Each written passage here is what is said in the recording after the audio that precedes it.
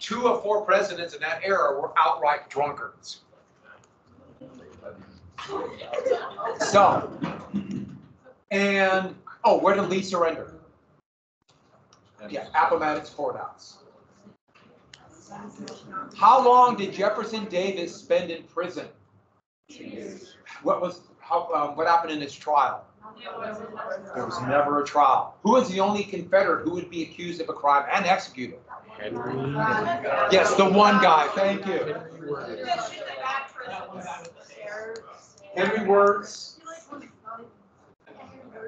Yeah, and that was the Andersonville prison.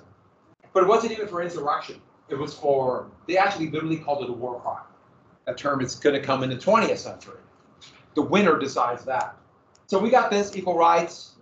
A couple things that I know you had to know, so I'm just going to fill in very quickly a few things to make sure we got this. What was the amendment that got rid of slavery? The 13th, the Emancipation Proclamation got rid of, that wasn't an amendment. That got rid of slaves in areas controlled by the rebellion. The 13th, every place, no slavery, including areas like Maryland that stayed in the Union. So it ratified, it was passed the 2/3 of Congress before Lincoln's inauguration. Before Lincoln's inauguration, it was really important for him to get it through that Congress. Even though the next Congress would have probably ratified it, he wanted it passed in Congress before the war ended. And then it would be ratified by 3/4 of the states by the end of the year. It ended slavery except for one loophole.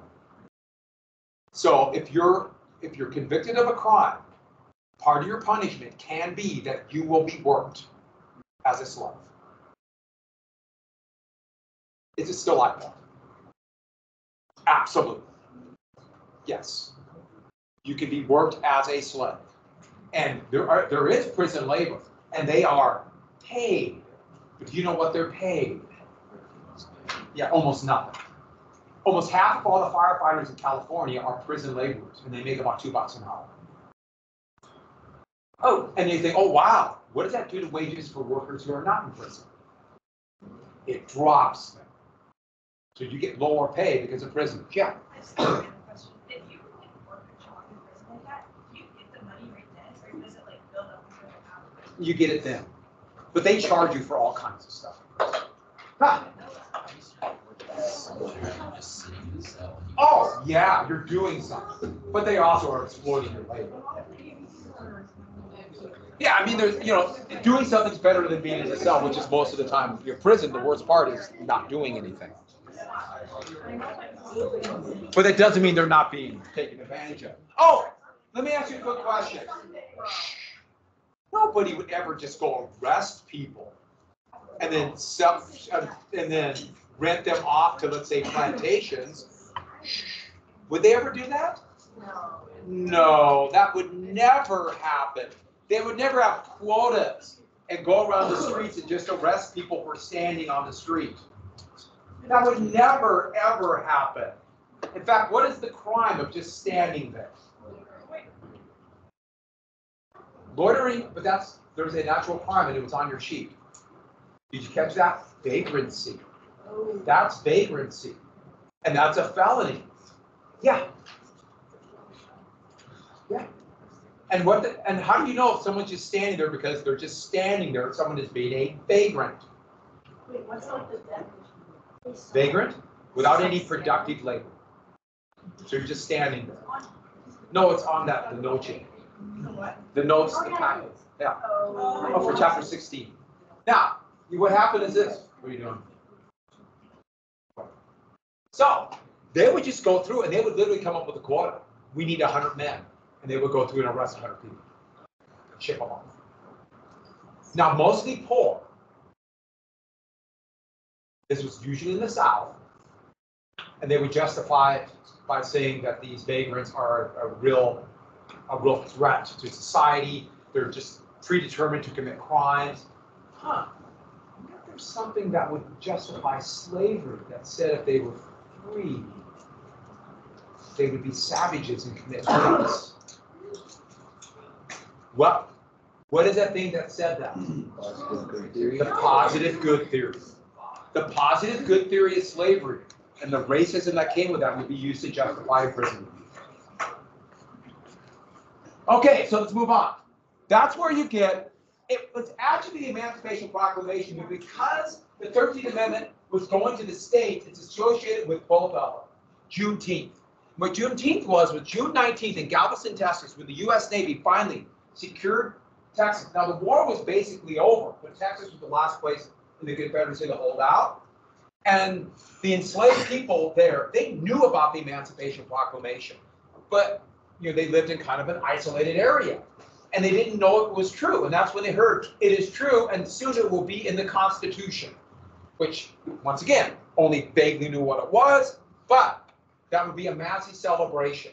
Now, for the most part, this was pretty isolated in Texas. The white Democratic government in Texas did everything they could to try to crush this, but it was a movement to remember emancipation. And it became not really an established holiday, but known. I, to be honest with you, didn't really know about it until I was in college. It just, Juneteenth was not celebrated, most places in the United States. But it became more and more established, and then 2 years ago, it became a federal holiday. Juneteenth is a federal holiday. Now, it doesn't affect schools because we're out of school by then, but it affects it affects not all private jobs, but certainly every job involved with federal government. And one important thing about the 13th Amendment, nothing about citizenship. So nothing about rights. It was just freedom. By the way, what did enslaved people, what did they get when they were free? Nothing but their freedom. Nothing but their freedom. Which, don't get me wrong, that's not a small thing. But it's definitely limited.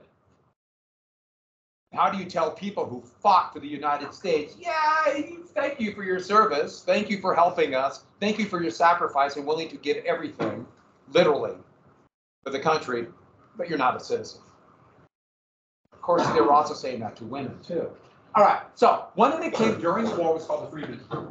And it was to provide education, a little bit of protection, things like seeds, food to enslaved people. Freedmen was a term given to former enslaved people. I'll sometimes call it that just because that's what I learned, but Freedmen's Bureau. It was always very limited. It was a tiny, tiny organization. Republicans at this time wanted it to be a massive organization. They got about a tenth of what they wanted. Nothing really was much was given. A little bit. Here's a cartoon like representing the Freedmen's Bureau, separating the two groups and protecting rights. It wasn't quite like that. But Southern Democrats did everything they could to imply that the Freedmen's Bureau was giving money to people who did not deserve it. Remember the positive good theory? There were going to be two issues that came out of not enslaving people of African descent. They'll become savages or commit vice, or don't forget. The thought was they're like children, they don't know how to work, and so they would just be lazy and they would starve to death. Those two things. So we're civilizing them so they will not starve to death, they will know how to work, and they won't become savages. Now that's gone. So now they're saying the Freedmen's Bureau is giving them food, and therefore they're not working. Here are two articles. One was a poster by the Democratic Party. One was from Leslie's magazine. And it says from Leslie's magazine, the popular idea of the Freedmen's Bureau, plenty to eat and nothing to do. Implying they can now just sit around and play the banjo, which was an African instrument, and not work. This one is shocking. Remember those horrible caricatures? And he's just loafing. And it says the Freedmen's Bureau, the agency to keep the Negro in idleness at the expense of the white man. And that is attacking the Republican Party in 1868. And it shows just loafing and while white men work. So the sweat they face and they shall not eat thy bread. And about the white man working while black men are loafing. Horrifically racist. And of course, garbage. Wait a minute, you're trying to tell me enslaved people didn't work? And of course they were working, but it was used to discredit it. And it used that positive good theory. And so it could divide people by race. So it's also, the big thing is telling poor white people in the South who had nothing. You don't have much. And what little you have, it's going to them. It's going to them. And it really divided people. That should remind you of Bacon's rebellion all the way through. What little you have, it's going to them now through their taxes. And so those first Freedmen'sboro people were Northerners who went south as teachers or whatever. But also there were some speculators who went south too. And Southern Democrats would dub them carpetbaggers. And a carpetbag, literally, you take a piece of carpet, not this magical piece, but imagine a carpet that was kind of beat up. And you kind of bend it together, sew the edges, put a latch on top, cheap luggage. It's a really common cheap suitcase for people, a carpet bag. And there were some that went south to speculate, they take advantage of the poverty of the South. Hey, it always happens. Wealthy people from one state will go to a relatively poor state and take advantage of like low real estate prices. Gee, I wonder if that's happened anywhere we can think of. I can't think of any state right now, but that could happen. And do you know what I'm talking about? Yes. Okay. So this is a northern politician, Carl Schurz, accusing him of being a carpetbagger. And this was from a textbook in the 1960s, a U.S. history textbook. And it says, carpetbaggers is pitifully plain, use Southern defeat for personal gain. It was a way to attack the freedmen's bureau. But carpetbaggers then will be used for years then to describe generally somebody who is pretty wealthy, coming to a state and using their wealth to take power, political power in that state. That's a carpetbagger. Or somebody in this state who they want to discredit as not representing the true values of the state. And since Montana now is really becoming a state with, we're going to have more people this year, while more people who are born out of state than in state in Montana right now. There's going to be cries of that probably in the next presidential or the next election. But back to this. So here's one of Lyndon Johnson, the Texan politician. He's being accused of being a carpetbagger in his own home state because he's supporting rights. Why is he called a socialist? Because Lyndon Johnson would be the president who would sign the Civil Rights Act. And as we all know, only communists believe in equal rights.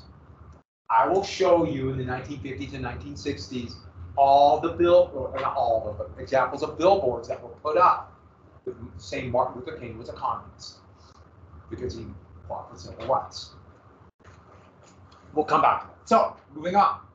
Presidential Reconstruction, that first one, Lincoln. So, you read about this, but let me put a little thing about this. Lincoln did what's called the 10% plan.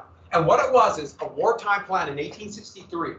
If you got 10% of the population of men in that state go up and give an oath, they swear allegiance to the country, they're back in the Union. 10% pledge the oath. Now, this was a wartime plan. He did not do this because this was his plan after the war.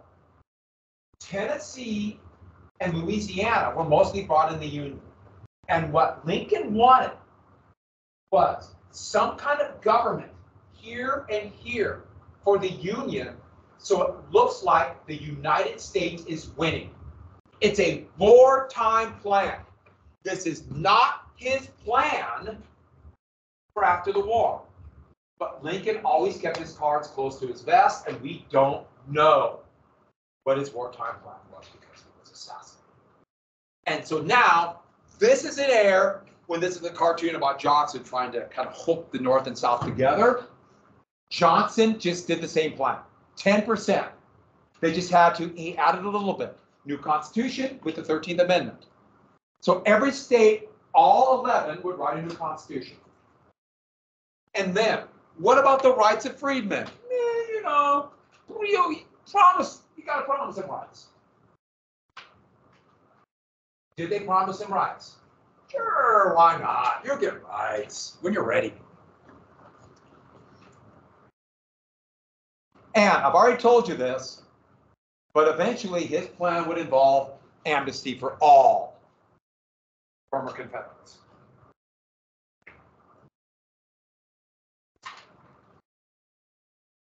Shockingly lenient. No way this was Lincoln's plan. But Johnson said, I'm just following Lincoln's plan because that was his wartime plan. Republicans were furious at this. Absolutely furious. And almost immediately, I don't know why the textbook doesn't call them Dixiecrat governments. That's what everybody called them, Dixiecrats. Dixie comes from what? Dixieland. Yeah, an 1860 minstrel show song called Dixie, written by a Northerner. And all these ex-Confederates came in. I told you about this already. The Republicans would not seat them. The Republicans were furious at them. Alexander Stephens, the former vice president of the Confederacy, literally just showed up kind of laughing that he's back. All 5'1", 110 pounds of him. He showed up laughing at them. And this was the old planter class. And why do I put that down there? Because the goal of Reconstruction was to destroy the planter class. Yet Johnson, who claimed to hate the planter class, is now helping them get into power. And part of the reason Johnson did it, because he wanted to show those Northern Republicans he's in charge. Which, by the way, isn't that really good to have the president decide policy based upon a personal vendetta? You know, that's always the best. Personal vendettas are the best way to run things.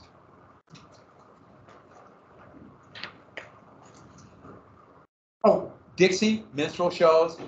As I mentioned before, what they do with minstrel shows is this would be white singers, and the whole idea was they're all in the north.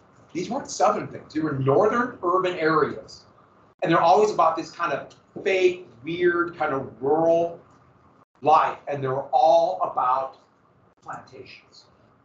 And the white actors would put on blackface and mock and make fun of black people. And that is why blackface and that kind of thing is so offensive to people, because it was only done to make fun of people, not because of anything they did, because they are black. Or the same thing would be men would also dress up as women and really exaggerate things and make fun of women because of that. And that's one thing you got to think about when you do your costumes.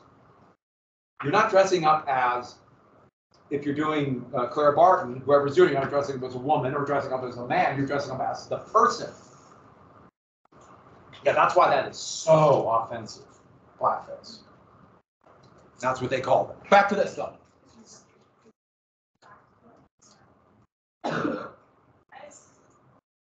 Yeah.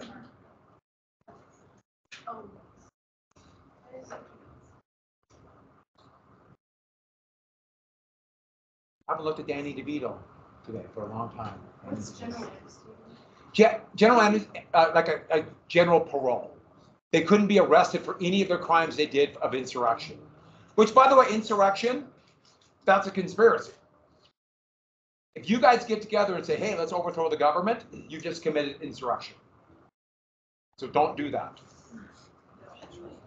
And so what do? They pass a bunch of black codes. What's another word for black codes? Yeah, they're essentially the slave codes without slavery. Every slave had to sign a work contract. Every former enslaved person had to sign a work contract.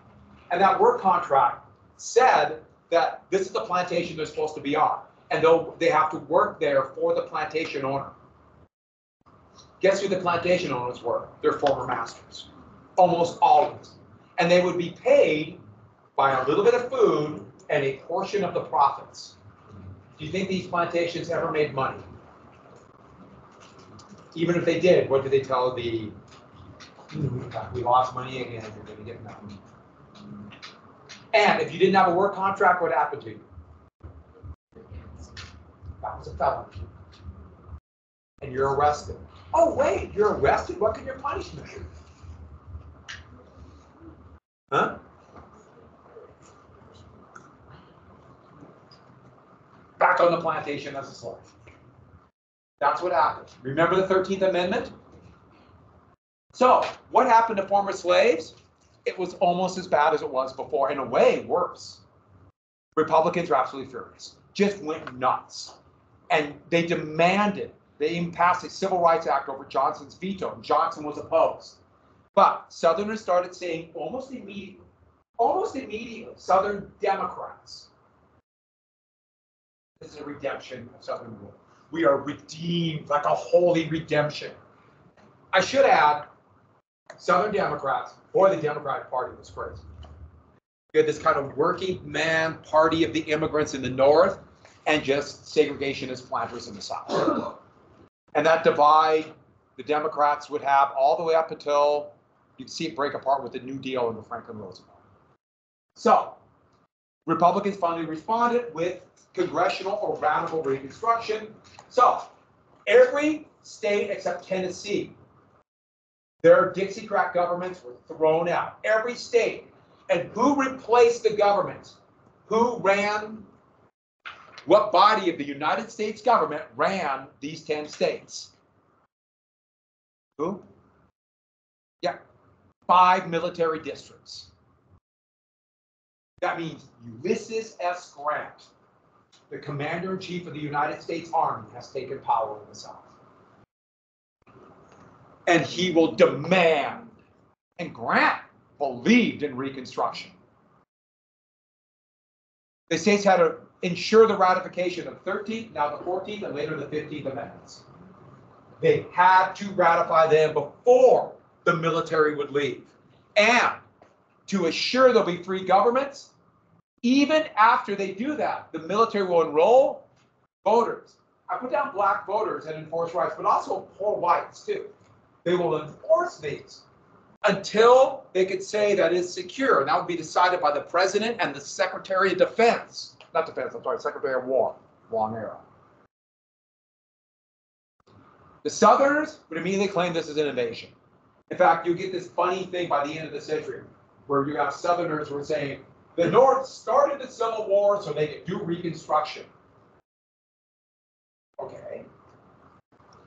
This picture is of Reconstruction. It's implying the edifice of the country, rebuilding. You see they're putting up more columns to rebuild the country. And there's the map of the country with the eagle. And these are all the founding fathers who are helping this out. Like the spot at the top, now we have Washington and Lincoln. And then you have there's Clay and there's Jackson, or Jefferson, I'm sorry. Jackson is right there. But do you see the one? Yeah. How did the military enforce the rights? Huh? How did the military enforce that? Yeah. It was just basically what happened is they went through and they became like the police force. So the United States Army. Oh, I should add one thing. The Army was reduced in size, so they had to recruit a few more soldiers. Who is in miserable conditions will want to join the Army? Former slaves. Can you see a conflict coming? Yeah, so Southern Democrats do everything to keep the Army small. Who's that? John C. Calhoun. Isn't that hilarious? Him, one of the founding fathers to promote Reconstruction. I just found that hilarious. So, the Army moved in. Now, I know what you're thinking. Why am I showing a man riding an elk on the street on Higgins Avenue in Missoula, on Brooks Avenue in Missoula? Yeah, that's in Missoula. I wanted an excuse to show you this picture, so I stuck it in here. Now let me tell you one more thing. This is the picture you never knew you wanted to see until you saw it, right? Once you see that, it's like, wow, there's a guy riding an elk in Missoula. My life is better now. Why is he? A better question is, why doesn't everybody ride elk? So, the 14th Amendment, the most important part. The Bill of Rights did not apply to the states until the 14th Amendment. So these rights that people always talk about, the Bill of Rights and the freedom of speech cannot be infringed, and due process of the law, habeas corpus, no search and seizure. No, the states didn't have to follow that until this. To citizens. And due process, equal protection under the law. States cannot deprive people of this. technically. This is huge. By the way, there was a civil rights bill passed in 1866 and over Johnson's veto. This is a picture from Harper's, and this 14th Amendment basically enshrines that into the Constitution. Also, born in the US, you're a citizen. Enslaved people are citizens. Also, we're going to pay back that national debt. The United States government incurred a lot of bonds during the Civil War. They're not going to allow Southern congressmen someday down the road to try not to pay that debt back. It's enshrined in the Constitution. It doesn't mean not pay it back, we must make regular payments. Of course, money was different then. What's a citizen? I know it's someone born in the United States, but did they define it in this? Kind of. It says in the amendment, citizen, persons, or men. Do you see a loophole in there? What about women? No. Women aren't in there. Men were citizens. Huh? No, and very specifically it says no American Indians. And so no American Indians and only about 48% of the population are not guaranteed equal rights under the Constitution. That's not too many. That's been redressed, right? I mean, that's right. Women are now guaranteed equal rights. No. No. It has not been redressed. Women are not guaranteed equal rights. And I know what you're thinking. Well, that's only about 53% of the population. A big deal. I'm fine with it. And isn't that amazingly shocking that the United States of America, women are not guaranteed equal rights under the U.S. Constitution? Under the law, they are. When Lyndon Johnson signed the Civil Rights Act of '64, it said no discrimination based upon sex. But that's a law. And laws can be changed. Heck, the Voting Rights Act has been overturned by the Supreme Court. So women, you do not have equal rights. So if you want to know why women make approximately 80 cents for every dollar a man makes for the comparable job with comparable experience, I've just told you why. Oh, one more thing. Was there ever an attempt? Was there ever an attempt to change that? Hey. Yes. What? Anyone know? You told us about it. There was a proposal called the Equal Rights Amendment that said simply no discrimination based upon sex. I mean, literally, that was the law. It got 35 states. It needed 3 more. Montana has that in its state constitution of 1971. There's no discrimination based upon sex. Montana ratified it right away. But if they propose that again, another Equal Rights Amendment, Montana would not ratify it. It would not have. It would not. Montana would not ratify it, even though it's in the state constitution. Guarantee it. And the U.S. Senate would. Hey, where you go? What is it called in the Senate? Where 40 members of the Senate can stop any bill. Say it, someone said it? Yeah, filibuster. Yeah, it'd be filibuster. It would not pass. Wait, if they tried to do it now, Oh, not a chance. One political party is totally opposed to it.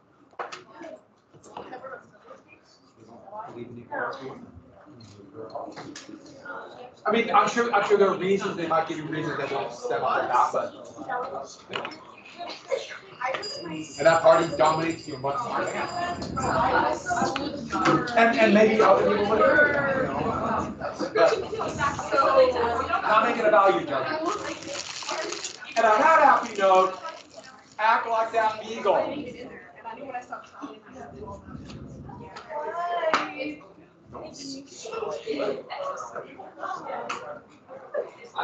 you can skip.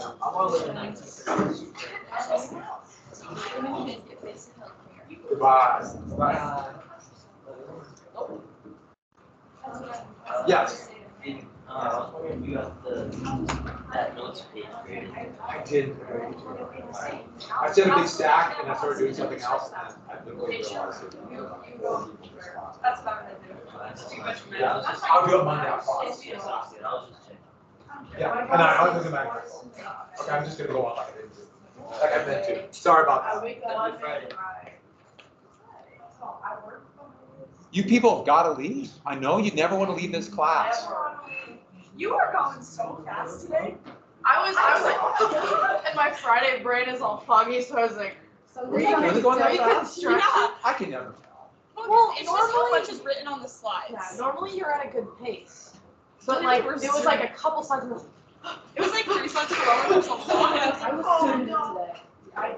I was like, because I wanted to make my rooms look really pretty. So when I want to I know that'll get ya. That'll get you. Have a good weekend. Strategic bombing.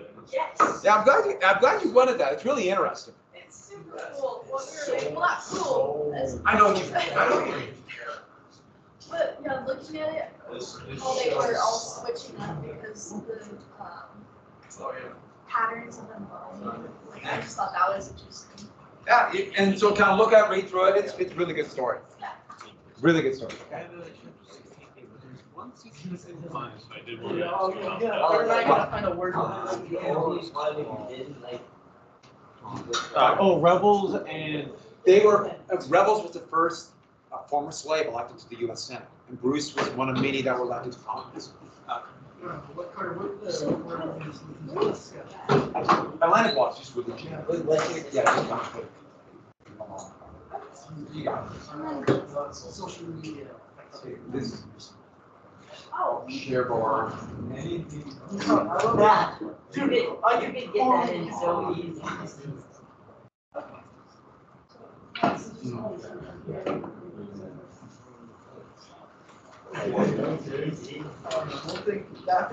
These are just US. British. Canadian. the last time we did.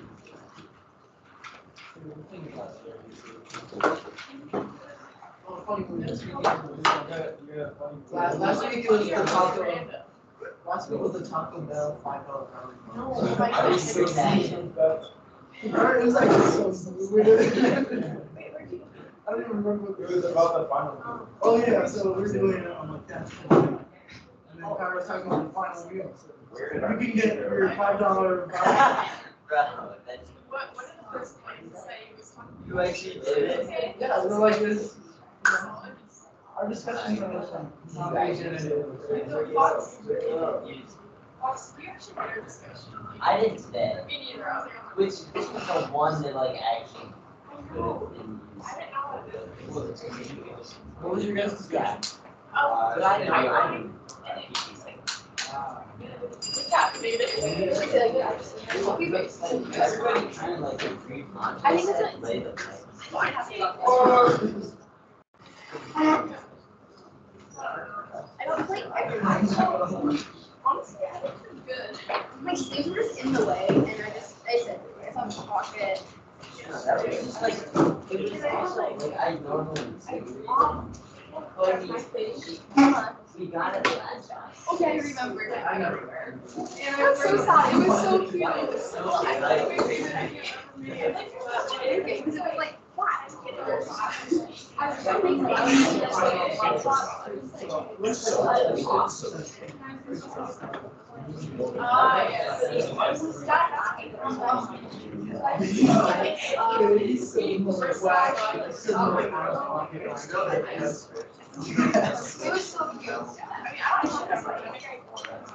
Yeah, I just like you know, so I can get literally, no, we were all, they're like, yeah, whatever, that's. Why are you, they're literally, I literally told you next now. They're on Clash Royale or whatever. Yeah, you can like. Are you like super? I was like, I know, I like, I gotta tell these It's things. like, Like, oh, man. Fox, did you hear me this morning? I was like, dang, this discussion would be so much better than Brenton we're hearing now. So quiet without them. It was so there's quiet. actually no reason for them to be in this house. No. They're really big. Where are They find them? so they just sit there and go to shit. The whole time. they? Were trying to get it. It's so loud. The rest Have is you ever better. gone there? So loud. I read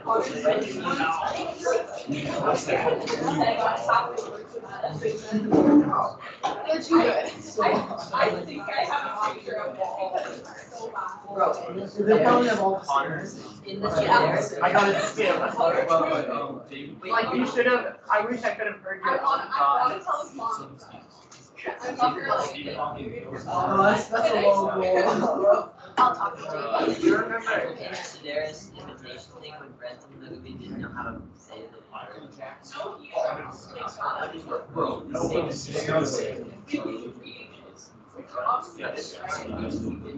Like, half the words, like, way out of It was. I think you probably. Hey, let's do a quiz.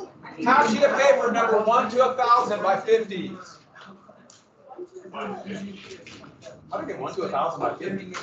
I guess that would make it 20. Okay. Hold it up higher. Hold it up higher. I can't see it. Can't leave it there. Rest of the period. You can have the rest of the period. I'll take it right. Yeah. Yeah, but you're getting that on. I'll do it. Oh, did you have to have a note? Yeah. Parents. Oh, I missed that one. Yeah. I can't. I write. We didn't watch it, but we agreed to know from the parents on Monday, right? Yeah. Well, Okay, half sheet of paper, number 1 to 10. I know I said 8, but I added 2 wildcard questions. Yeah. Can you have a pen?